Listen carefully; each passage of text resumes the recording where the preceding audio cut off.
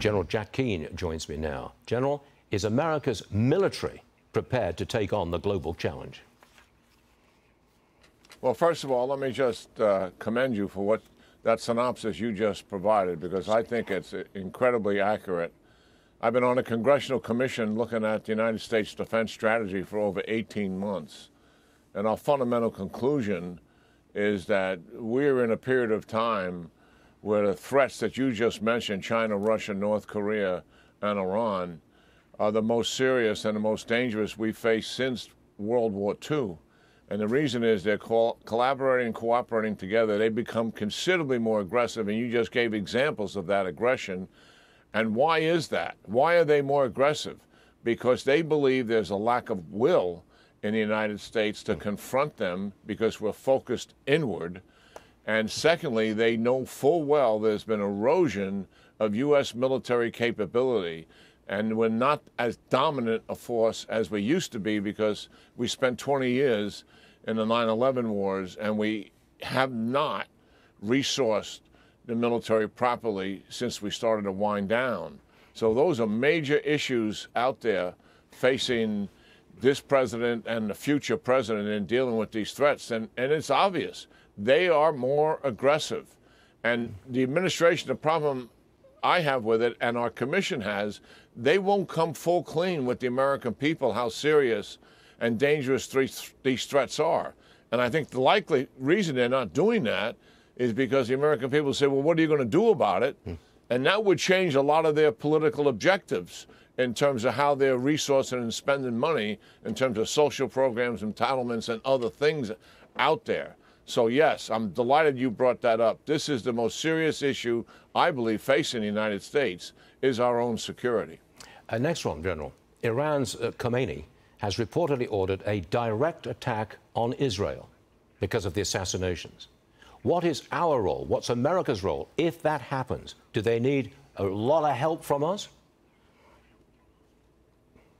Well, the last time the United States organized a coalition, our commander in the region, General Eric Kurilla, who commands Central Command, organized that coalition with other countries and ourselves, largely to deal with the drones that were coming during that attack, but also with some missiles themselves. And we did play an important role in supporting Israel. I would assume that we would play that role again if the Iranians are going to conduct an attack in kind. Now, I think the Iranians will likely make some adjustments. Those drones took so many hours to get to Israel, because of the sheer distances involved, that we were well prepared for them and virtually shot down every single one of them, except those that failed. So some adjustment will be made by the Iranians. And they have choices here. They can bring their proxies into this as well to support them. They can do it exclusively themselves.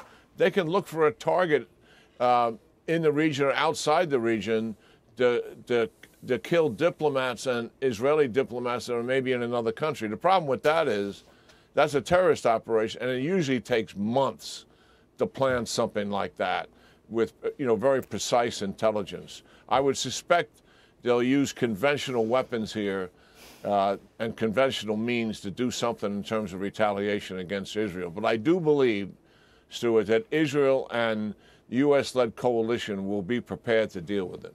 General, last one real fast. The Wall Street Journal reporter Evan Gershkovich and Marine veteran Paul Whelan are part of a big prisoner exchange with the Russians. What do you think the Russians are getting in this deal? They must be getting quite a lot because those are two high-profile prisoners that are coming back home. Yeah, I mean, first of all, let's credit all the negotiators and diplomats involved in this. This is some of the most complex, sensitive negotiations go in, regardless of who is in power in the United States. And the thing to look at this, I mean, you can't look at it from an equality and a fairness thing because it won't be. I mean, we're getting good people back who've done nothing wrong, and we're giving them people who are guilty of doing a whole bunch of things that are wrong.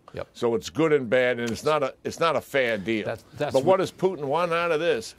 I think he wants his guys home, that have been doing these bad things for him, to shore up the fact that, I'm protecting you, I'm getting you home. He's dependent on his security forces around him and there's the elites around him that stay in power. And a war is being protracted that he didn't think was going to be protracted. His economy is suffering to a certain degree as a result of that. I think we just lost the people are being asked to sacrifice. So that's the issue. Okay, let's just celebrate the return of two good people to the United States. General, thanks very much for being with us this morning. Always a pleasure. Thank you, sir.